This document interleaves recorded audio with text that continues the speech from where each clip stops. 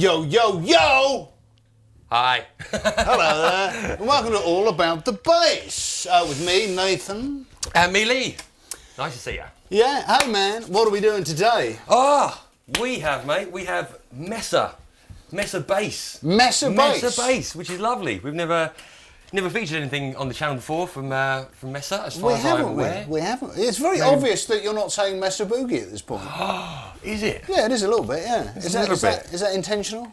Well, because I always say Mesa Boogie, it's just a natural thing. Yeah. Because that's what I know it as. But apparently they're separate things, right? Well, I've just been told by, say, the fountain of knowledge that is Pete, is aware that, so basically the Boogie name was kept apparently for one series of amps, so the Mark series originally, to try and keep that as the Boogie side, Mesa Boogie. Okay. And then Mesa Engineering was everything else. But so we come under the engineering part. But, So you learn something every day. there we are.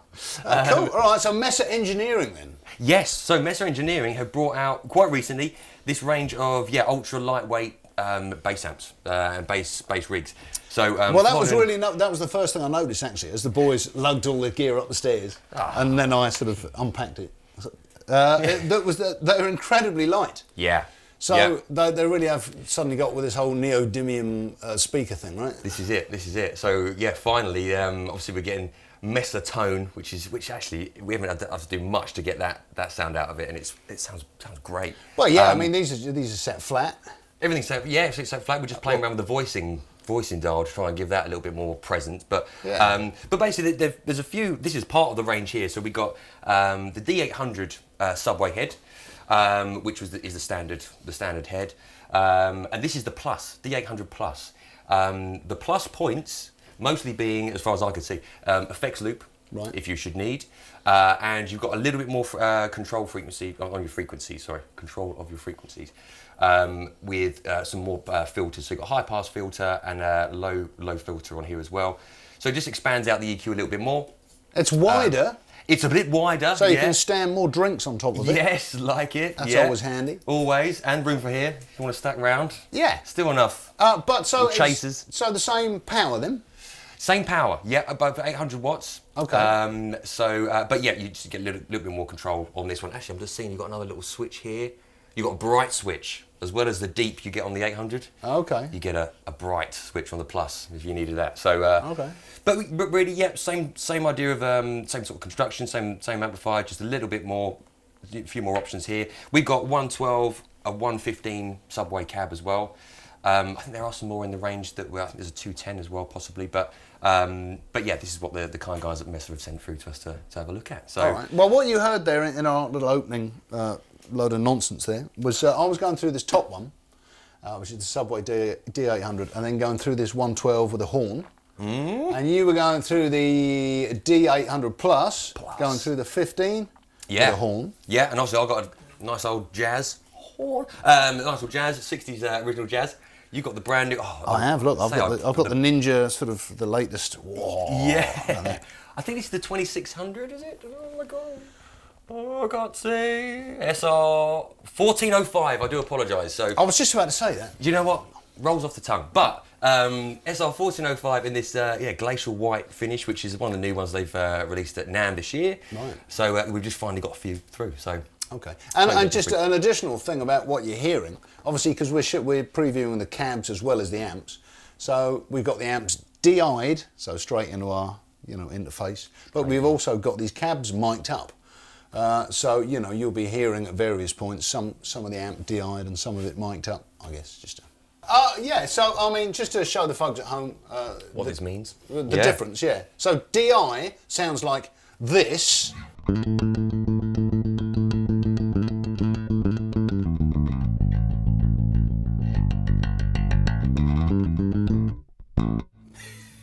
And the cab sounds like this. There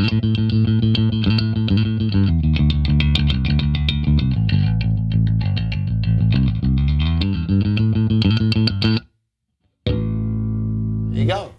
Shall I do it with mine? Yeah, man, yeah. So you got the 12 instead of the 15. Right, so, DI... sounds like this. Sounds like this.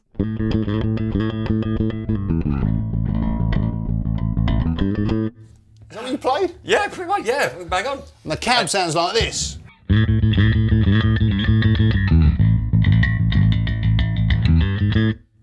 Yes. There you go, see? Yeah. I think we should go through this then and start seeing what all these buttons and knobs and switches and things do. What do you say? Yeah, absolutely, man, absolutely. How do we want to start? Do you want to do what? Should we do the plus because it's just got it's like everything this has. Yeah, that makes sense. That. Yeah. All right, go on then. You have a play. We got these dip switches at the front. Yeah. So mute, obviously. You've got a Handy. little switch come on. You play something. It works. And then play. Oh, amazing. Right, and then we've got like a little passive active switch. So you've got passive bass. Yep. So we have it set on passive, and that gives you a bit more gain on the front end. And then if you've got an active bass, you switch it on active, little light comes on, and then it's got a little pad on the front end. Okay. That's we don't need to fiddle about with that. Deep. Deep. Right then. Let's try a bit of. So this is no deep. No deep. Deep. All right. There's a bit of depth there, I can see. Bright. Off, but without bright. Without bright. With bright. That's all pretty straightforward, isn't it? Yeah, I'm still with you so far. Yeah. I mean, I guess that's kind of the same thing as the voicing, really. I imagine that's what that's going to do, is do a bit of... yeah, this is interesting. A bit of tone sweeping, you know. It says like flat and boost on this voicing part. And I don't know if it's actually just boosting the whole signal or if it's... No, it's not. No, it's like tone choke, I'm sure, because when I was playing and you did it on my one, it suddenly brought it all to life. Right, cool. But let's find out. We're going to cut straight to the voicing because I want to. Let's check this out as we're talking about it. Do it. So this is off. flat. Okay. Whoa. And I'll just dial it in, and then we'll see what it does. Sweet.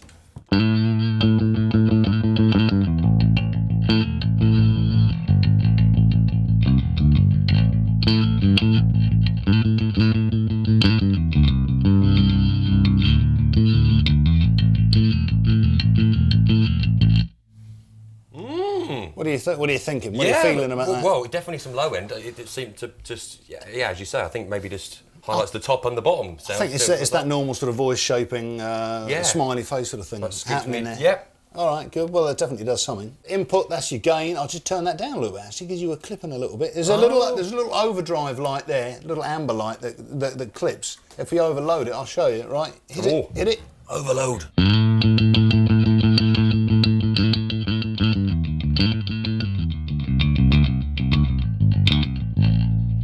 Yeah, good. So you just bring that back until that stops clipping, and then you're not overloading the amp. Love it. High pass filter. Ooh. I say. Yes, this is one of the features you get on this that you don't get on the on the D800. Righty ho. Oh, let's start with that all the way down there. You play something and I'll notch through it. Okay, we're in A still.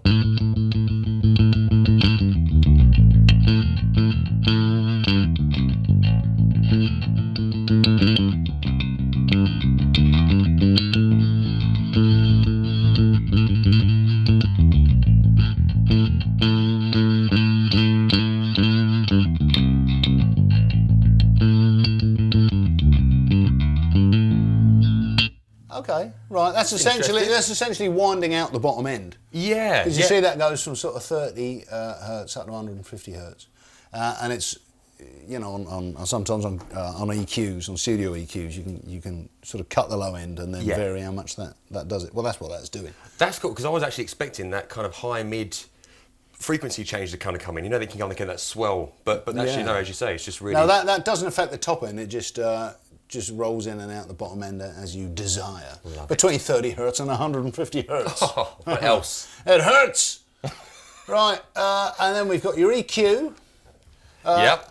So yeah, bass, low mid, gain, low mid, frequency. Okay, so a bit of parametric on the mid there. Absolutely. And then a bit of top end. So you have a play. Oh yeah, and the high mid frequency as well. So yeah, high mid gain, low mid gain. Yes. Frequency and frequency for each. So.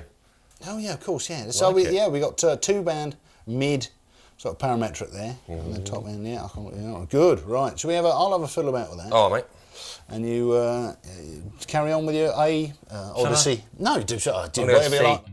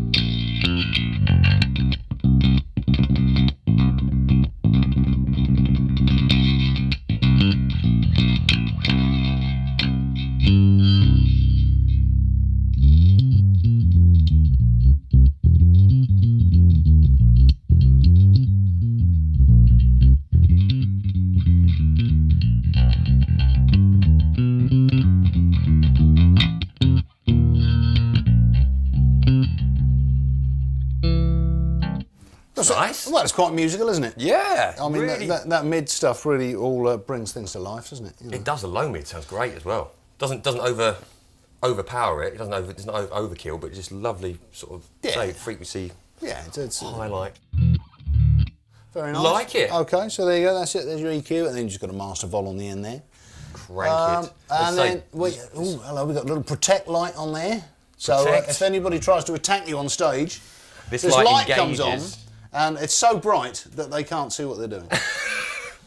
And there's a limit on there, and that's what, if you had too much to drink, that light comes on, and the barman won't sell you any more beer. What's on the back? So what is on the back, mate? Well, we've got 2 speak-on outs. Yeah. So, you know, you can do your amps in series or parallel, however you like. What have we got on here? Impedance on both of these amps. So you can select the impedance. Nice. For depending on what cabs you got. 4 or 8 is it on there, mate? It's not actually. No, it's 2 and 4. Ooh. Yeah. So depending on how you're running the cabs, you can swap that. We got headphones out on both. Okay. Yep. We've got this one should have the. Is it an FX loop on the this bottom one? Has got an effects loop. It's also got a mute foot switch. Oh. Yes. And it's got a tuner output. Nice. Top one doesn't have that. And they've both got aux in.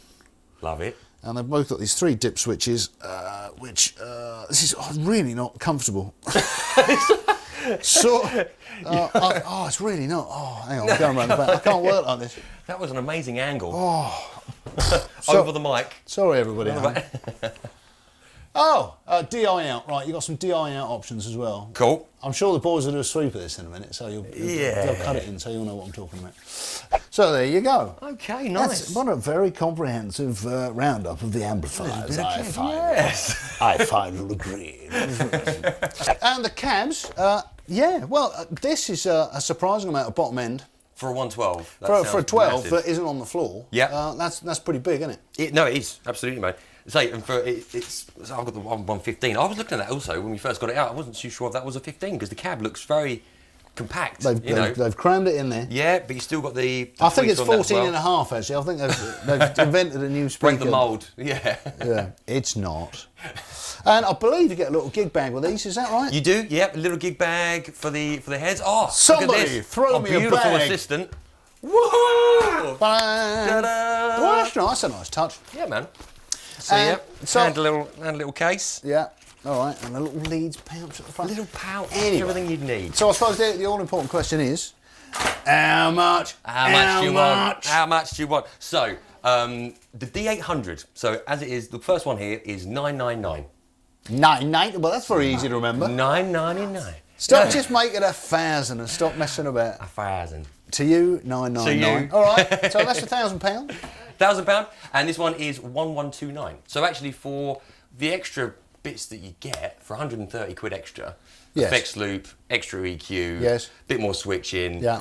You've got the foot switch options you said on there as well. So you've wanted the mute and the tuner out. Yeah. 130 quid is not much more if you're already at £1,000. It's not much more, but you might think I've already got a tuner. And I want it as small as possible. Then and I haven't got 130 quid. You might think, I'll have this one. Fine. I'll spend 130 quid on down the pub. Yeah. So options there. And the cabs?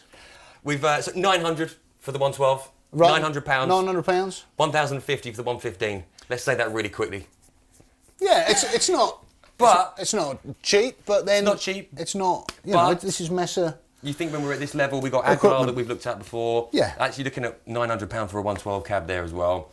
I think when you get to this sort of level of production, of quality, we haven't even touched on what they do for their QC process. Mesa, a 48-hour burn test to make sure that their amps are going to go out right, and at the end of the line, everything is just meticulously checked. So there's that extra line of quality that I'm sure you do get with that level of bass amp. When you get with Aguilar Dark Glass as well, So when you're up at this money, it does get a little bit pricey for your whole kit, but this is stuff to last a lifetime. Of course. Built to last. So nice and compact. I like that. I like the smallness of it. Yeah, and as you said at the very beginning, man, being able to pick up a Mesa rig in one is nice. Well, if you're basing a gig bag, over your shoulders, and then in and out of the gig in one go. Yeah, lovely. What more could you possibly want? And room for beers. and chasers. Yeah, brilliant. Okay, well, I think that about wraps that up, don't you? I do. Look at that. But D800 Mesas. Yeah. Come in and give them a try. yeah, see for yourself, see what you think. But we like them. Absolutely, yeah. Love it, mate. Cool, all right, great stuff. Well, it's been all about the bass. I've been Nathan. And I've been Lee. And if you enjoyed it, thanks for watching. Come and see us again. We do this quite a lot, so, you know, you come and check out some other old rubbish. We're every Friday. We're every Friday. Except some. On. Except some. When we not. I'm sorry. But most. I'm getting there now. So, yeah. I'm quite fit. I wasn't blaming you. Oh, no. Great, all right, we'll see you next time. Let's have a play of something then. Yeah. Come on. Love it. See you soon.